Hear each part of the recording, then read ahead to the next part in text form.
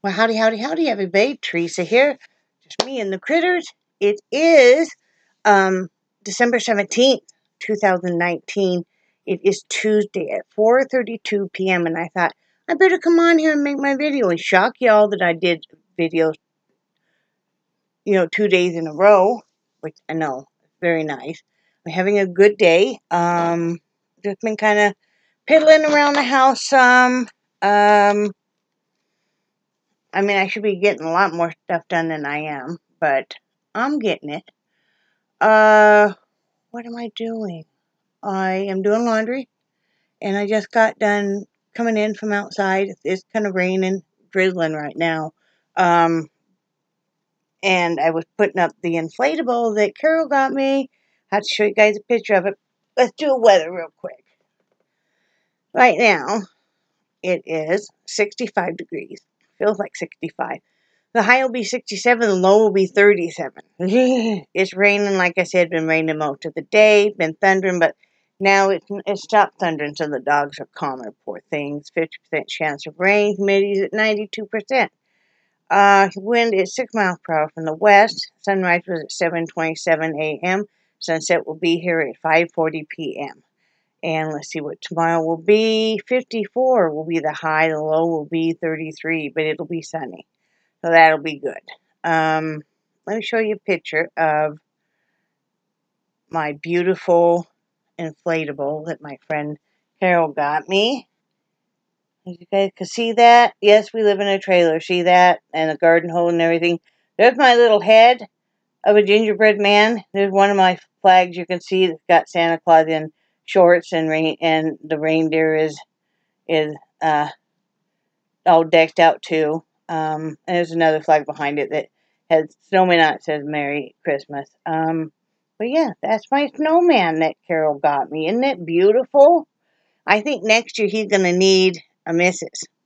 So I'm going to have to keep an eye at maybe after Christmas to see if they have one on sale that goes with him. I'm going to show you guys something else. Was I? I don't know. I'm going to show you guys my Christmas tree that my husband got me years ago. I was telling you guys about it. It's just a glass one, and the colors changed right there. It happened to be on blue, but I love it. Yep, I love it. So, I guess that's about all I have to show you guys right there. What have I been doing today? Like I said, just been doing laundry, picking up the house, doing that inflatable, just kind of taking it easy. I have been so incredibly tired lately. So was Brad. In fact, we were so tired last night that he came home, and he had already told me earlier in the day he just hardly keep his eyes open. And see, he takes no dose. I can't take no dose. It'll put me to sleep. So, when he got home, I said, I am so tired. And I said, why don't we just, cook some dinner and just go back in the bedroom, eat our dinner picnic style, and call it good. I said, I'm done adulting for the day. And he said he was too. So we just heated up some fish fillets and had cucumbers and tomatoes with it and cottage cheese. There's 3 things you can pretty much count. Well, 4 things you can pretty much count on me doing every day. I don't know why I'm doing that. I will be having coffee, and I will be having iced coffee. Of course, I'll be drinking a lot of water all day long because I just do anymore. I drink, at least 120 ounces of just water every day.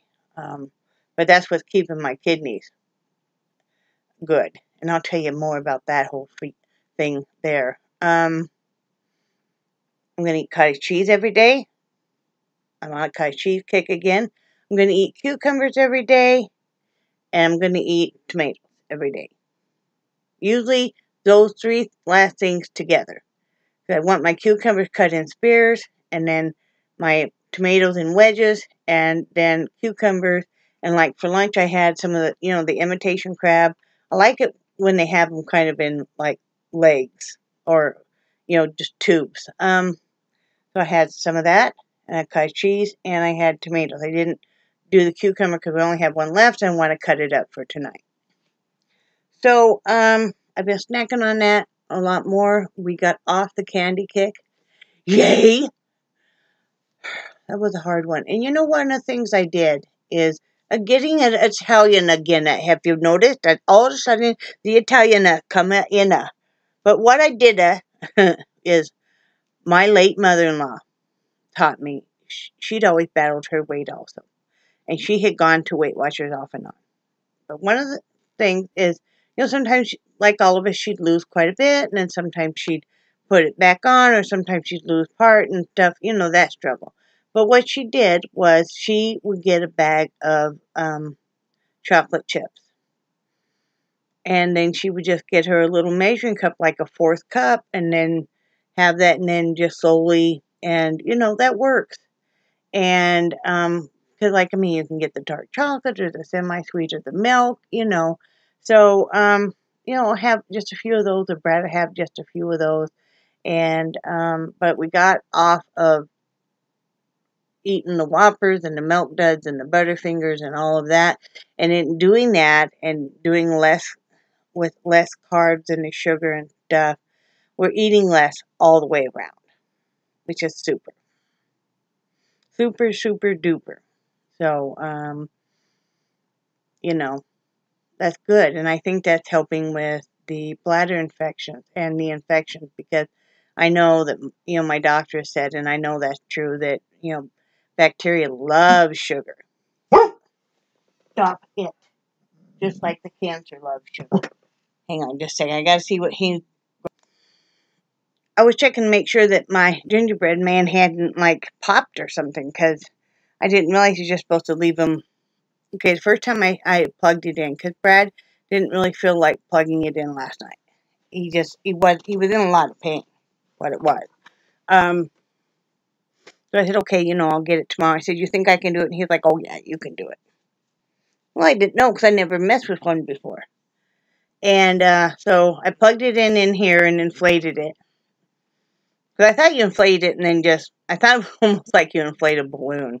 So I thought you inflated it and then, unplugged it and it stayed, and then you took it outside. Well, yeah, I found out the minute that I unplugged it, it started deflating. So then I decided to read the instructions.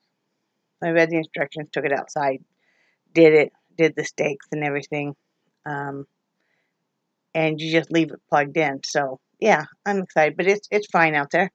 So, yeah, once we got off of that, my infections have gotten a lot better. They're almost completely cleared up on the leg, and there's no UTI. I also did buy some testing strips so that I can test at home my own urine to see if I have an infection or not. And that's really nice, because I can tell right away. And let me say, this is the whole fiasco with the doctor, okay?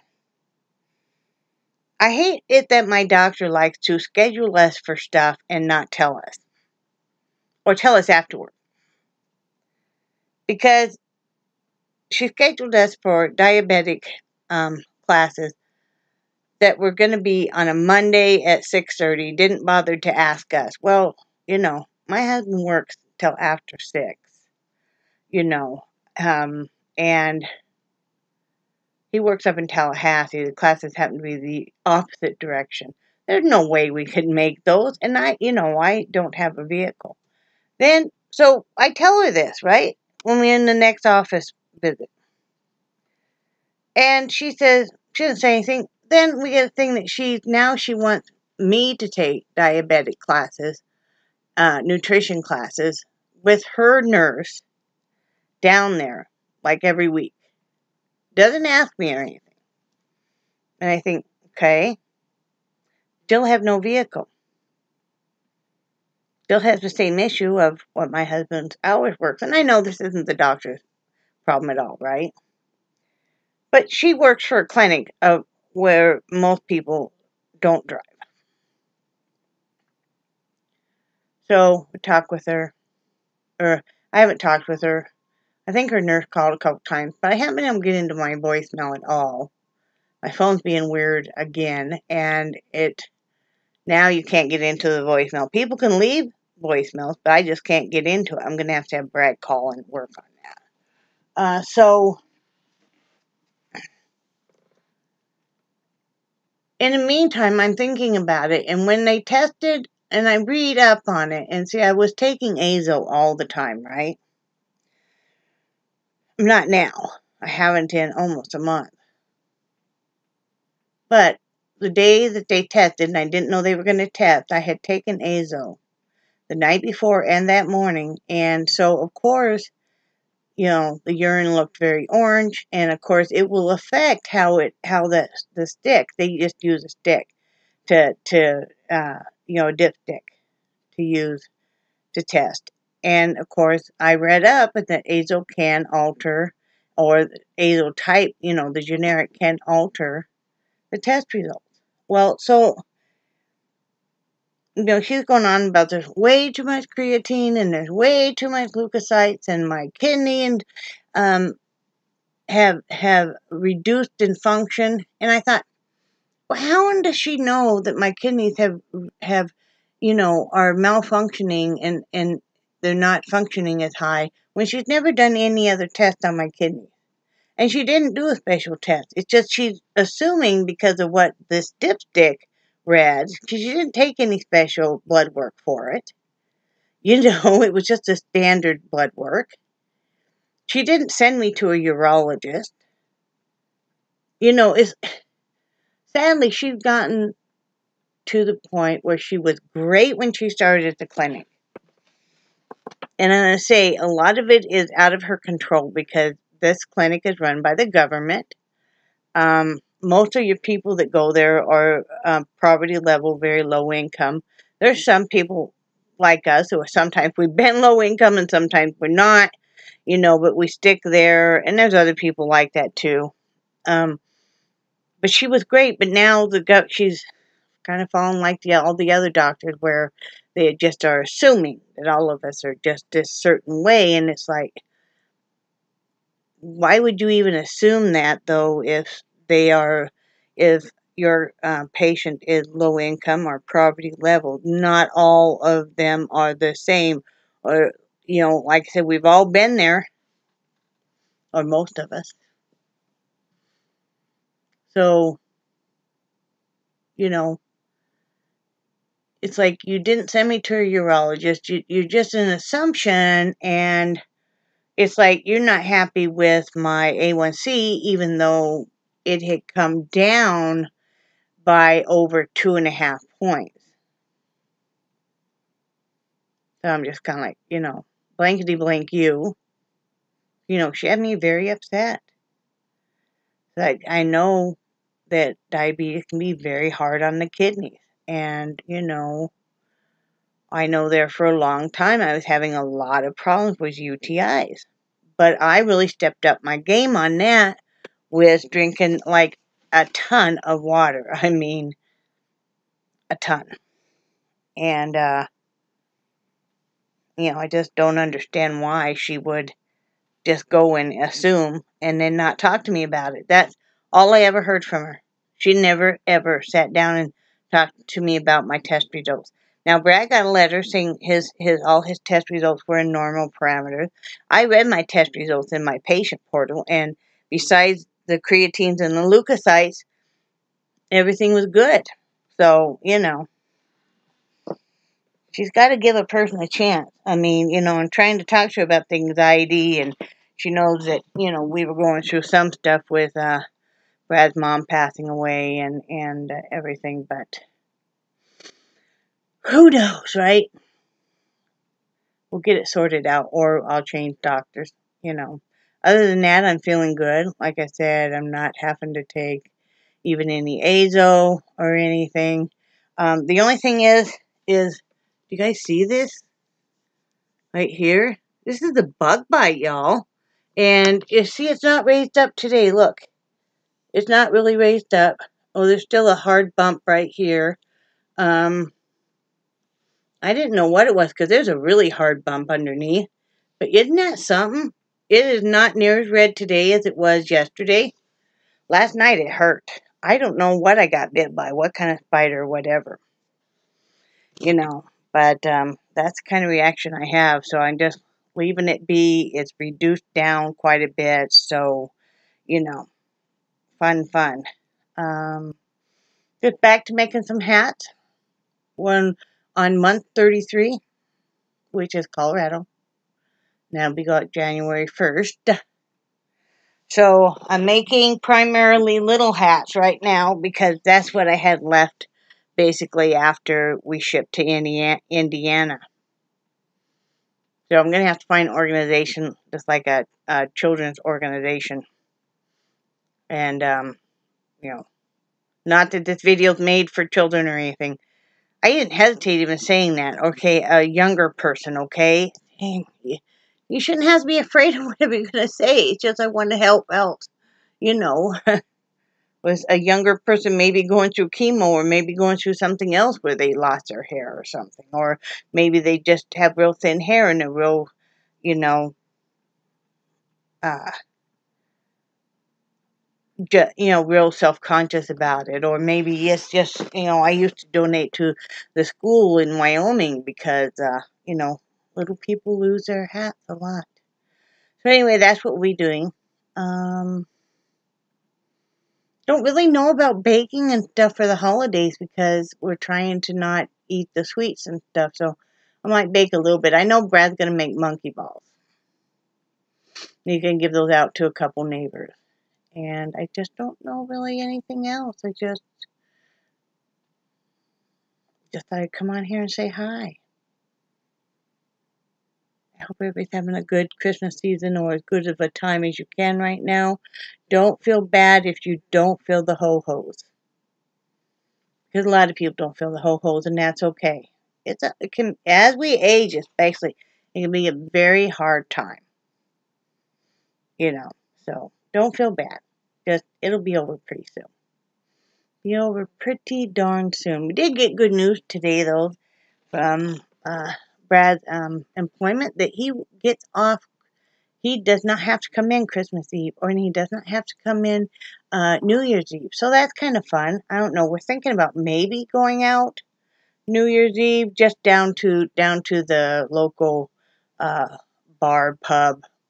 We'll see what they got going on. Because they do things like cornhole tossing and different stuff. They might have a band. It could be fun. As long as it's just a couple blocks away, that could be fun. I've only been out once in my whole life on a New Year's Eve. That was maybe 4 or 5 years ago. 5, 6 years ago, probably. It was fun.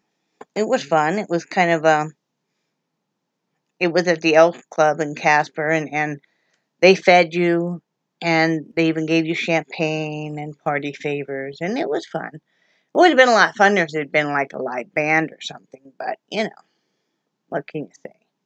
You guys have Christmas plans? You guys have New Year's plans? Don't know yet. Yeah, it depends on Brad's back, too.